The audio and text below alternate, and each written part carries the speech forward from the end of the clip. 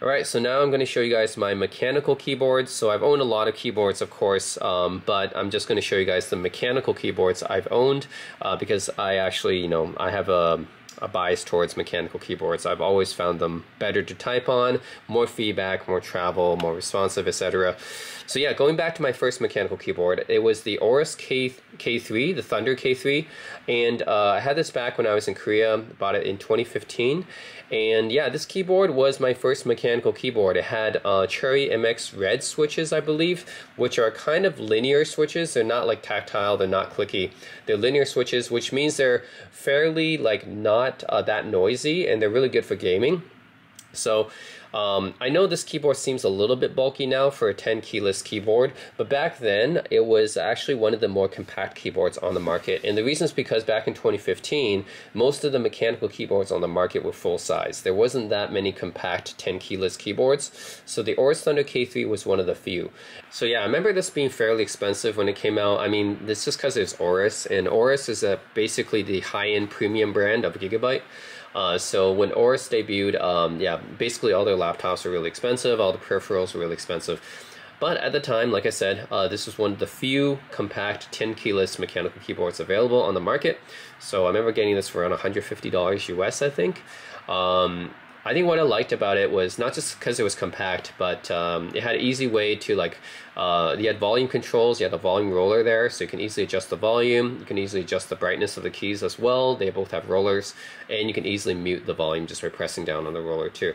So yeah, overall it's a pretty nice mechanical keyboard. I mean, it was my first one, so it's my first experience with a mechanical keyboard. Cherry MX Reds, so definitely not the authentic mechanical keyboard experience with the tactile and clickiness, but still like really a huge upgrade over the Asus G751 laptop that I had, which is what I was mainly using it with. And yeah, this keyboard, I think I used pretty much all my time in Korea, so yeah, about 2 or 3 years I think I used it for, and yeah, I think about 3 years because I ended up using it for about a year after I came back to the US as well. And this keyboard I also ended up giving away to my friend along with the laptop. So I gave away my Asus ROG gaming laptop to my friend along with the Aorus Thunder K3 keyboard along with the Asus Gladius mouse. So that was all part of my gift. So yeah, it's a great keyboard I think for the time. Now there's a lot, you can find 10 keyless keyboards that are a lot more compact than that one.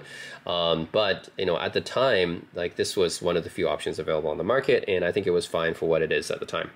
And then my next mechanical keyboard after that was the Cooler Master Masterkeys Pro S, which was a 10 keyless keyboard as well. And this one I think I got as an upgrade over my Aorus because it was a lot slimmer and not as bulky as my Thunder K3 was. And this one came with Cherry MX Brown switches, which are tactile switches, not clicky, but tactile switches, which I liked better than the Cherry MX Reds on my Aorus. And this one I kept for only 6 months, I think, because I ended up wanting a full-size keyboard instead. And this one was actually quite pricey. I think it was like $130 US. So it's quite pricey. I didn't keep it for that long because I ended up wanting a full-size keyboard as my main mechanical keyboard. But yeah, I remember it being pretty good for the time. I wanted a full-size keyboard after that. I had more room on my desk at that time, so I wanted to upgrade to a full-size mechanical keyboard. So yeah, I used this one for, yeah, maybe about half a year. My next keyboard after that was the CyberPower PC keyboard. So this one was surprisingly pretty good. I actually got it as part of a package when I customized my CyberPower PC computer back in 2019, and this came along with my Cyber mouse as well as another $5 add-on. So just like with the Cyber mouse, I think it's a pretty good value. Like for $5 you're getting this pretty decent mechanical keyboard, and just like the Cyber mouse, it was a lot better than I expected actually. I thought, okay, might as well add on this $5 keyboard. I mean, for $5, what do I have to lose, right? So yeah, so I got it and I started using it, and really turned out liking it. It's got MX Blue type switches, so it's not really authentic Cherry MX Blue, but it's got those types of switches that's both clicky and tactile, and ended up really liking it. So yeah, I used this with my CyberPower PC, which was my main gaming desktop for about I would say a year and a half-ish. That was my main gaming desktop. So yeah, during that time I used the CyberPower PC keyboard actually as my main keyboard, which turned out to be pretty decent performing mechanical keyboard, especially for the price I paid for it. Like I said, I only paid $5 for it. Didn't expect it to be as good as it is. Same thing with the Cyber mouse, the same package. Yeah, for $5, really couldn't go wrong. Like, yeah, it's it's not like the best mechanical keyboard I've used, but it's definitely worth it for the price. And then after that, I got the Logitech Orion G610. This one is ended up being my main mechanical keyboard for the next 3 years. So yeah, I used this one in San Francisco. I also used it when I moved to Vancouver as well for a little bit. So yeah, this one had Cherry MX Browns as well, and it was a full-size keyboard. And yeah, it wasn't as expensive as the Cooler Master or the Aorus. I think I only paid about $80 US for this one. So not a bad price at all. And for the time I used it, right, it was pretty good. So I used this one on basically all the way until it stopped functioning, basically. And it stopped functioning because like, I'm a lazy person, so I don't really clean my keyboards very often. So it ended up, the keys ended up getting kind of, or the switches actually ended up getting kind of filled up with gunk. So it ended up being really sticky, and it ended up being really hard to clean. So after about 3.5 years, I used this keyboard for. After about 3.5 years, yeah, this keyboard was basically not very usable anymore because the keys would just be too sticky, and you see the left shift key basically was unusable because yeah, it's just pretty much the switches were all gunked up. So yeah, unfortunately, this keyboard wasn't very usable anymore, and I had to replace it. But for the time I used it for about 3.5 years, it was my main mechanical keyboard, my main gaming keyboard, and I really liked it. Especially, like, I think the price was very fair, $80 for a mechanical keyboard, full size with Cherry MX Browns, like authentic Cherry MX Browns. I'm not talking about Logitech's own switches. They have their own Romer G switches, but in this particular model, they use the authentic Cherry MX Brown switches. Yeah, it was pretty good. And I ended up giving this one to my brother as well. I remember, like, a cool feature of this one was it had the roller kind of wheel for adjusting the volume, which is really nice and convenient. Also had the, you know, standard media buttons and mute button, which is also pretty convenient as well. So yeah, overall, pretty nice keyboard, but just had to upgrade it because it was, yeah, I got too lazy, and it ended up just getting kind of, the keys and switches just, yeah, wasn't working very well anymore. All right, and that brings us to my current mechanical keyboards. So this is the Corsair K63 Compact. I bought this for, I think, around $70 US, and it was in 2020, so yeah, almost 3 years ago. And this one comes with Cherry MX Reds, authentic Cherry MX Reds. You can tell it's missing a few keys because I lost some, unfortunately. Originally I bought this to use with my lap board, so I actually did a video showing, yeah, I used this in my living room with my computer hooked up to my TV, and this one can actually slot into a Corsair lap board, so I can use this wirelessly. And yeah, this one is wired and wireless, which kind of makes this one special. This was now pretty much my backup keyboard because I have a newer keyboard right now, which I prefer using, but I think this is a pretty decent compact keyboard. There's nothing wrong with this one. Yeah, just, I think maybe it's the MX Reds. I'm not like a huge fan of MX Reds. I know it's like great for gaming and stuff like that, you know, nice linear switches. It's not like really noisy or anything like that, I mean, compared to the other switches, but yeah, I just prefer browns and blues actually compared to reds. I'm not a huge fan of reds. But yeah, this is the Corsair K63, and you have media buttons up here, right? Standard for a lot of keyboards.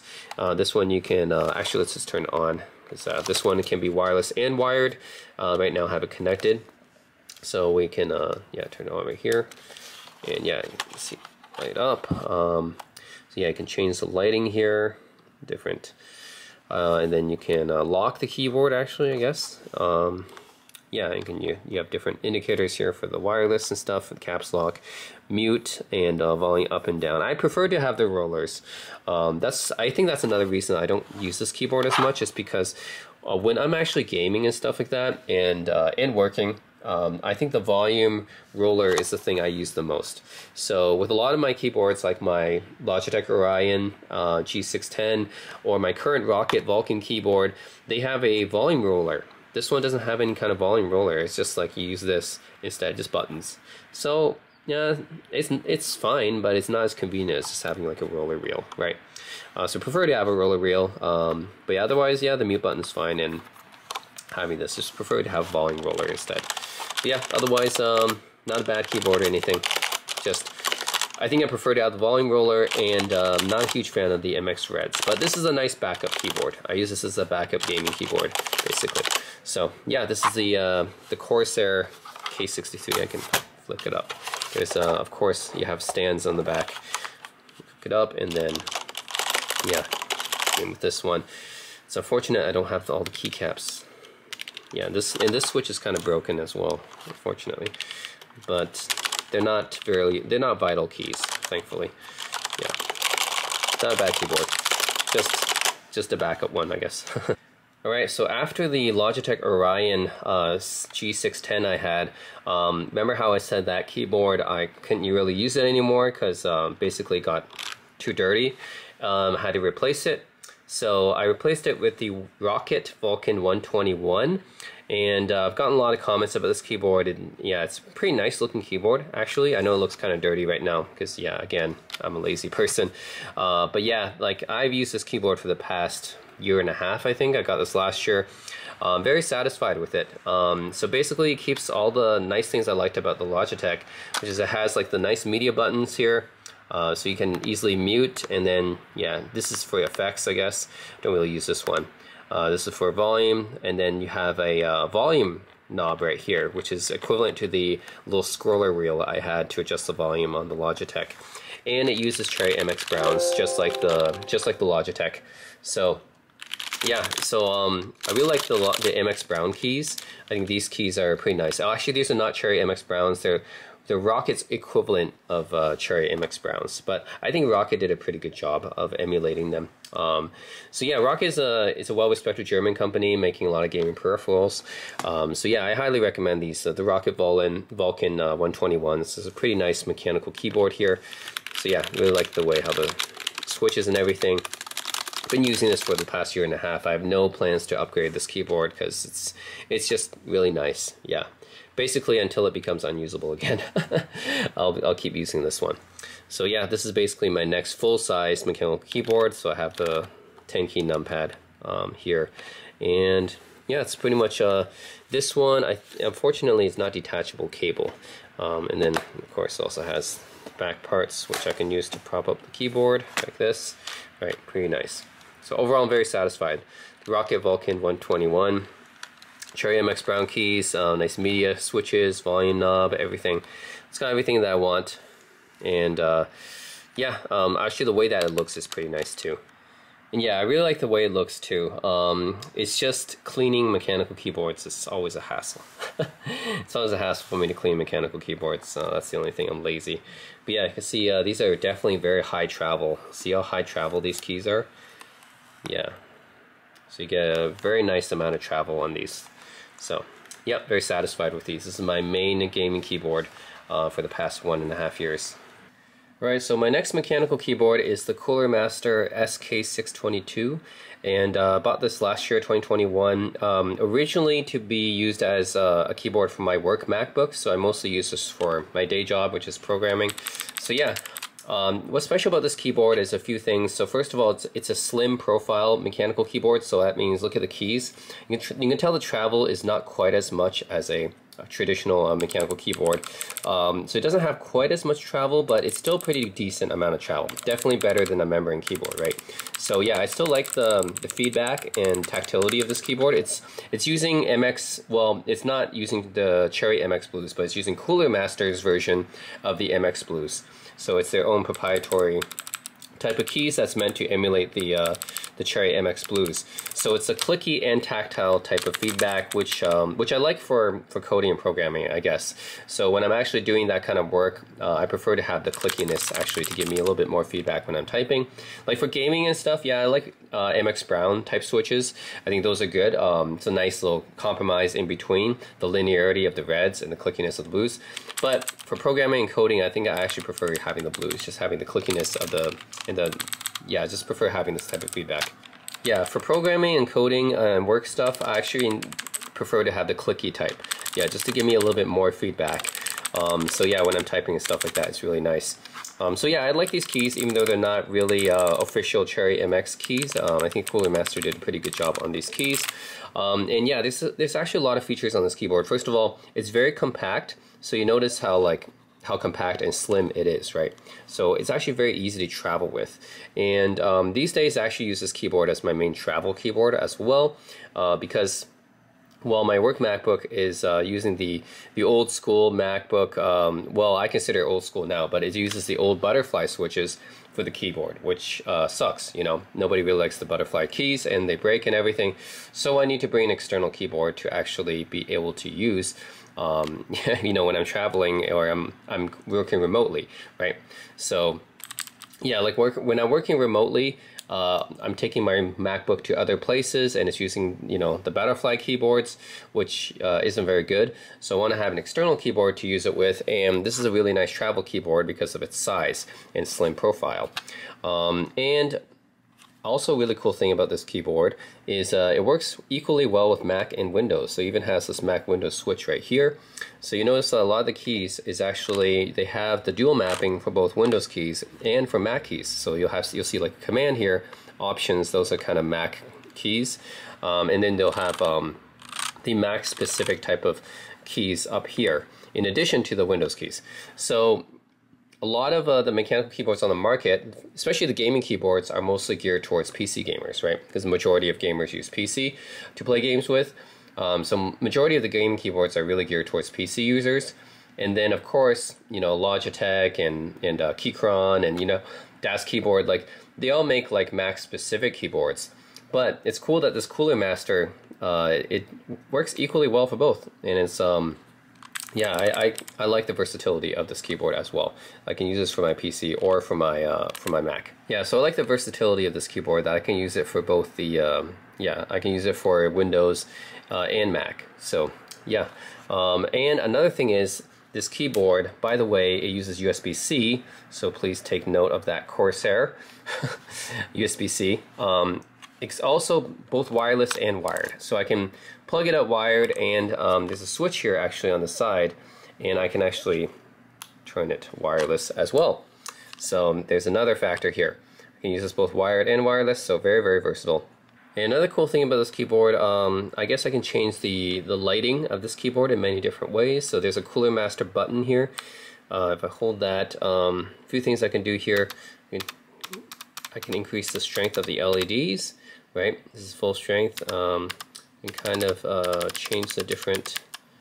I think this one is the different colors I can cycle through. Right now it's like going through the rainbow colors. I can increase the RGB here, reds, greens, and blues right here. This one can actually cycle through different types. Yeah, different types of lighting here. Yeah, this one, different types of lighting. Yeah, this one's kind of just flashing right here.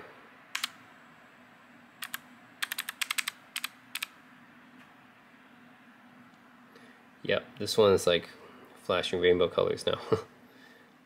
So yeah, there's many things, different things you can do with this keyboard. I like how versatile it is. First, it's small enough and compact enough to be used, you know, on your desk, you know, with a really clean setup. Then it's also good for traveling because, you know, see how like slim and how portable it is, how compact it is. It's 10 keyless, of course, and yeah, basically it's a world of a difference compared to my Aorus Thunder K3 from years ago. That one was also a 10 keyless, but it was like way bigger and chunkier than this.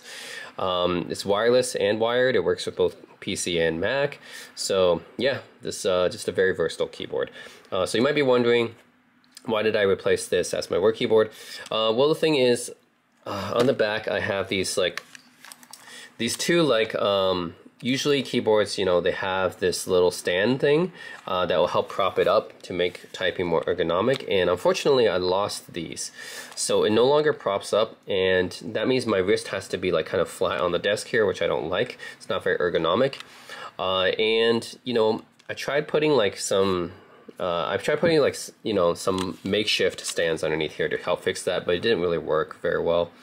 So, you know, eventually I just decided maybe I should try thinking about getting another keyboard. I know, like, I'll just keep this as my travel keyboard, which, you know, I still use this when I'm taking my MacBook to work somewhere else, I'll still use this keyboard, just put it in my backpack and stuff. But at home, I don't want to keep doing this, putting my wrist on a desk like this. Like, I want to have a more ergonomic keyboard that will have like that stand at the back. And I paid about $100 US for this keyboard, and these days you can find it cheaper online, so it's actually a really good deal if you can find this online and snag it for cheaper. I've seen it like for $50 actually online, so that price is kind of a steal. But yeah, I paid full price, which is like $100 US for this, which is a little bit on the expensive side for a keyboard that's, you know, I guess compact keyboards can have a premium, right? I'm thinking like full-size keyboards usually should cost more, but in the mechanical keyboard market, it's a little bit weird because people are willing to pay premium prices for more compact and cleaner-looking keyboards. So I guess this is normal. And yeah, you can see a lot of 10 keyless keyboard setups out there costing a lot more than this. So I guess it's all right, but now you can probably find it even cheaper online now these days. Yeah, so if you do find it for $50, $60 online now, it's definitely a steal because this is such a versatile, nice keyboard. So the keyboard I ended up replacing the Cooler Master with for my work keyboard is the Ducky SF12. So this keyboard is made by Taiwanese company Ducky. Cooler Master, by the way, is also Taiwanese. So yeah, this keyboard is, I think, it's a pretty interesting replacement because it's not an exact replacement. First of all, it does not use low profile keys, right? You can tell that it uses a traditional profile, so it's not as slim, not as compact. If I compare it, you can see the size difference here. So yeah, the Ducky is definitely bigger, not by a lot. The Ducky is still reasonably compact, but definitely the Cooler Master is smaller and more compact than the Ducky is by a little bit. So yeah, you can see the difference here, right? And then plus the fact that the Cooler Master has slim profile mechanical keys compared to the Ducky's more traditional profile. And this one's also blue, by the way. It uses this one uses actual Cherry MX blues in it. So although I think the Cooler Master's blues are pretty good as well, but it's always nice to have an authentic Cherry MX blue here. And yeah, this is I think it's a pretty nice keyboard overall. I've been using it since, I think I've been using it for about 8 months, and I paid about $100 for this one too. So roughly it's about the same price as the Cooler Master. Not much difference there, but all important thing actually, I know this is kind of silly reason, you know, for people, and people will be like, well, you know, it's a silly reason for buying a new keyboard, honestly, but maybe I just wanted to have an excuse for buying a new one. But yeah, just to have these little supports at the back here. Remember, I'd lost them on the Cooler Master, so on the Duckies, obviously I had to have them. So this is pretty crucial for me when I'm working. I gotta have the ergonomic stuff. But the Ducky has an additional few things. First of all, I like the aesthetic of the Duckies. So you can see the Ducky 1 to SF switch the world. So they have on the back here. And then they also have this plate here on the back with the serial number. You can say made in Taiwan. So yeah, Ducky's keyboards are pretty premium, and they're premiumly priced as well. There's dip switches in the back here. I'm not actually sure what these do. I'll have to look it up, but I never actually had to turn any of these on or anything. And this one is actually not wireless. I have to, yeah, I have to connect this wired, which is fine. I usually keep it wired anyways. And yeah, so Ducky is a company that actually does a lot of collaborations, I think. So actually, they release a lot of limited editions of their keyboards, and a lot of them have really nice aesthetics. So you can see there's a little bit design here on the space bar, but this is like relatively minimal. They have other keyboards that have designs on most of their keycaps and stuff like that. They have so many different designs actually for their keyboards and limited editions. So if you care about the design and aesthetics of your keyboard, then I highly recommend Ducky, because they have a lot of really cool designs. So yeah, that's the other thing. As I do like this design. It's one of the reasons why I chose to get this one. Another thing is, maybe this is the reason why this one's a little bit, you know, wider than the Cooler Master, is it has the delete page up and page down is on like a separate column here, compared to the Cooler Master actually doesn't have that separate column. So that's another thing that I think it makes it a little bit easier to hit as well. And yeah, I think the keys are a little bit bigger than the Cooler Master. So overall, it's a bit of a bigger keyboard, but the keys and stuff are easier to hit. So that's also pretty nice as well compared to the Cooler Master. That's why I think of the Cooler Master more as a travel keyboard. Slim profile, the keys are relatively small. The Duckies have, I think, more normal size keys in their traditional travel and everything, but still reasonably compact, right? It's just a little bit bigger than the Cooler Master, still reasonably compact. The one thing is, this is not really meant for Mac. As you can see, there's no Mac specific keys on this. It's mostly meant for PC. So basically, I have to just remember what everything does here for the Mac, right? So I have to remember, oh, this is actually command here. That's where I mapped it to, and I mapped something here, and all the Mac option buttons and function buttons actually up here for the Mac. So I have to just kind of remember that, because this keyboard wasn't specifically made for Mac. So that's kind of just like a minor gripe about it, because I didn't get any special Mac version of this keyboard. But that's really it. Otherwise, this is a nice keyboard for my work. So I use this as my daily driver as a work keyboard for my MacBook, actually. Yeah, it's probably better for PC, but anyways, as a compact 10 keyless mechanical keyboard, I think the Ducky One SF2 is fine. So yeah, and plus I just like the aesthetic of this keyboard. So yeah, that's it. That's really the history of my keyboards. I use this one as my daily driver for work, my Ducky One SF2, and then my Cooler Master, mostly for traveling. I think I'll bring this keyboard just to have a nice compact mechanical keyboard to bring.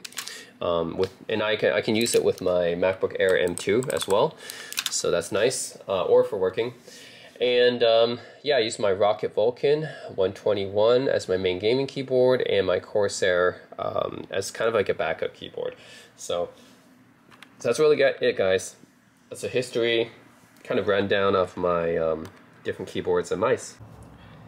Okay, I want to add 2 more keyboards to this video. So the first part of this video, when I made it, was done in 2022. So as of 2024, I've since added 2 new keyboards to my collection. These are both 75% size keyboards, which means they're 75% the size of a full-size keyboard. And first I want to talk about the Logitech MX Mech Mini. So this one is more as like, initially I used it for work, but later on I decided to keep this more as a travel keyboard. So this is just a really light and portable keyboard, very minimalistic, and it's got like these tactile switches that are also very quiet. So, well, not too quiet. You guys can obviously hear, right? Still some sound when you're typing, but anyways, it's good for use in like a cafe or office or something like that. It's not like too loud where it would disturb people, and it's got a good enough feedback. It's not the same type of feedback that you would get out of a regular mechanical keyboard, because these are like low profile switches. So yeah, these are low profile switches, so it's not going to be the same type of tactile feedback that you get from a regular mechanical keyboard. But still, I think this is good enough for most people. Most people will be satisfied with this kind of keyboard. And it is very compact and very portable and very light. So yeah, the MX Mechanical Mini for Mac. Actually, this is specifically meant for Mac, and unfortunately you can't really replace the keys or do much with that. But yeah, it works well. It's wireless only, unfortunately. There is a USB-C connector, but you cannot use it to connect to a computer. That's only for charging.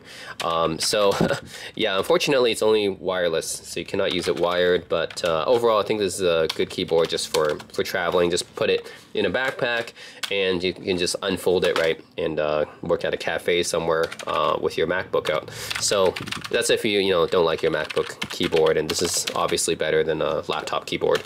So yeah, still good enough.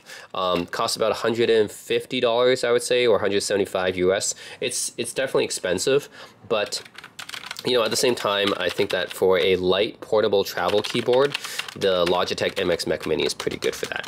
And you just plop it down, right, anywhere pretty much. It doesn't take up that much space, and it's very light and portable, and it's wireless and everything, so it's very minimalistic. And yeah, tactile switches are good enough, I would say. It's yeah, these low profile, quiet tactile switches, it's okay. Again, not the same type of feedback as a full size, a full mechanical keyboard, but it's good enough for most people. Yeah.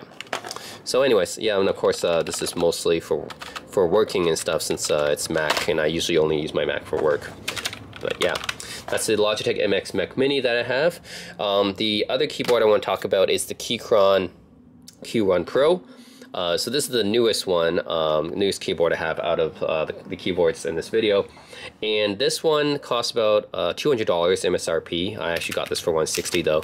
I got this one with the brown switches, and this one is just a really, really nice feeling keyboard. It's first of all, it's just built like a tank. I mean, this has got like an aluminum metal base, so I mean, damn, you can just throw this around and it's, yeah, it's like a tank. It's built like one.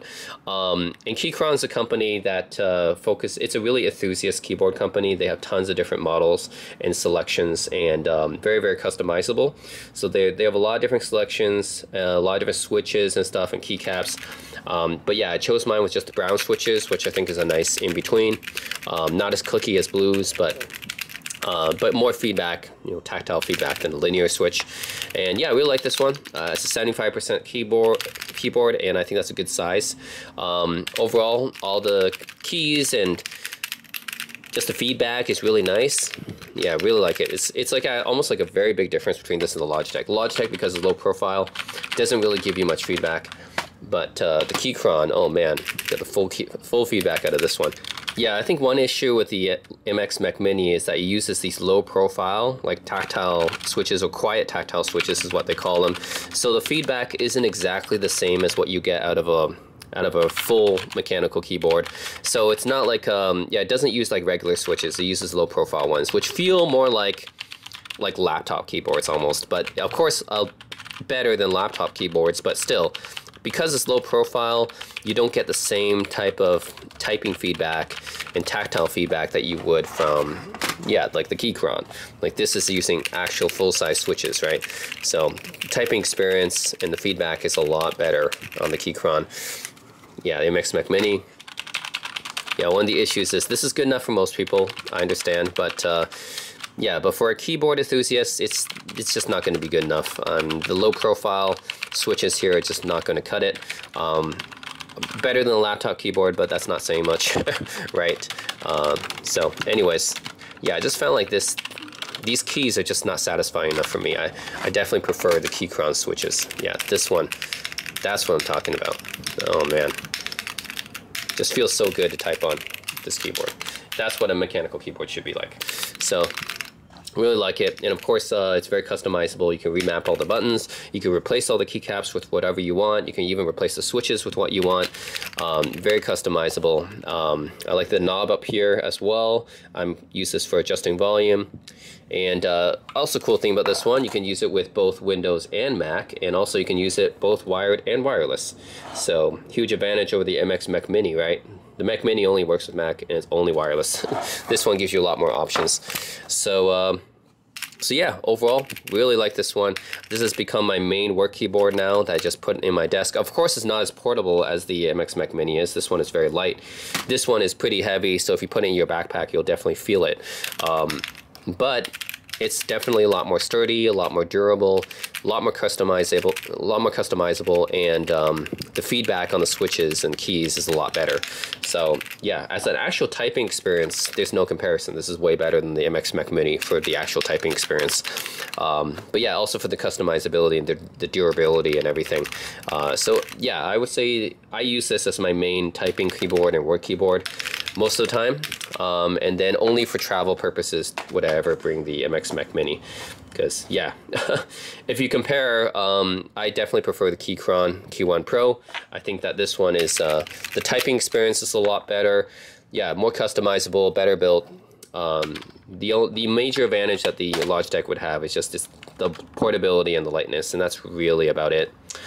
So anyways, just want to add these two keyboards to the video, the Logitech MX Mac Mini and the Keychron Q1 Pro, both 75% size keyboards.